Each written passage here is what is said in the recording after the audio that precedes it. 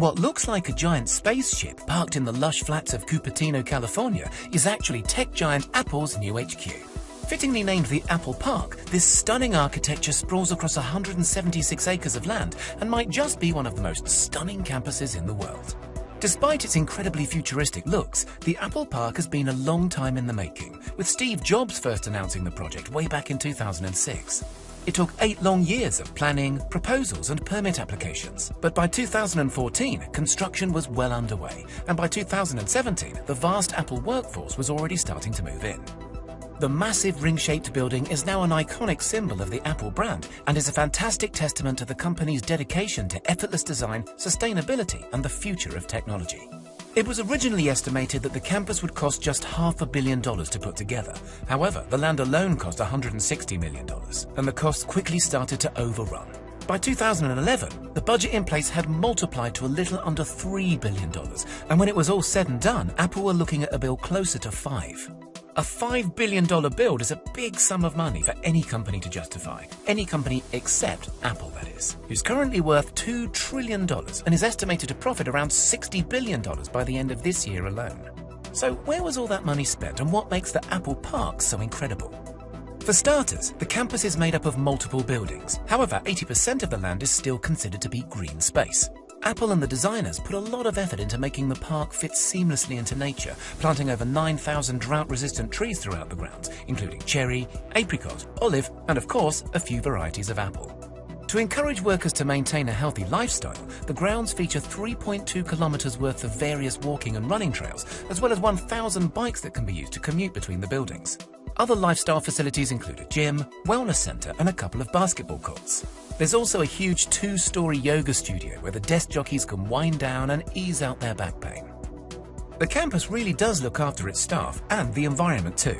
All of the buildings are incredibly eco-friendly, with the main ring construction being home to one of the world's largest rooftop solar farms. The solar-covered roof generates up to 17 megawatts of power, which is enough to meet 75% of the campus's energy demand during peak times. The rest of the campus's needs are met by on-site fuel cells powered by biofuel or natural gas. The main building also utilizes a natural ventilation system, meaning that it doesn't use traditional heating and cooling methods for 9 months of the year, furthering the space's green credentials. Nicknamed the Spaceship, or the Ring, the central circular building is quite a sight to behold. Sitting 4 stories high, it has over 1.2 million square feet of office space and enough room to accommodate up to 12,000 members of staff. To bring the outside world in, the designers incorporated a lot of glass into the build, and the construction even features the largest curved glass panes in the world. There are 800 of the 45-foot tall curved glass panels around the building's exterior, and around 3,000 smaller panels to be found within. The low-energy LEDs, natural sunlight, and sheer amount of see-through material make the spaceship a stunningly bright place to be, which I'm sure is great at keeping the some 12,000 staff members feeling energized throughout their long working days. Despite being hidden from sight, one of the most amazing spaceship features happens to be found deep underground. The main ring is one of the few buildings in the US and the world to make use of base isolation, which protects the ring from even the worst of Californian earthquakes. The isolation system is made up of 692 huge stainless steel plates, which allow the building to shift up to 4 feet in any given direction without causing any structural damage. Also to be found underground is an expansive parking area and road network that's completely hidden from sight. Putting these amenities underground was an absolute necessity in order to maximize the green space in and around the Apple Park.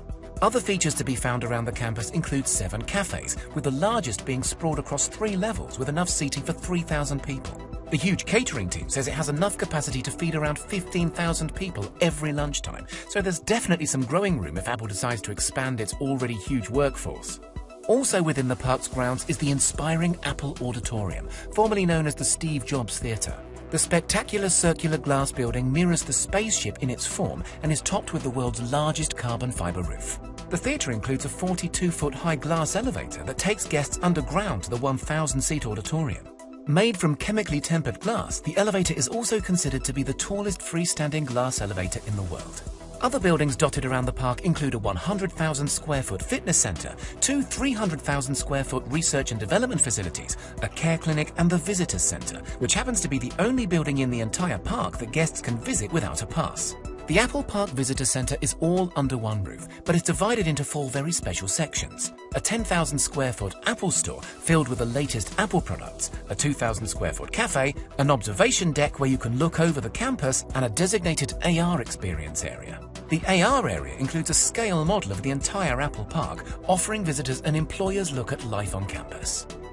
The Apple Park is so full of amazing features and amenities, more so than almost any other work environment in the world.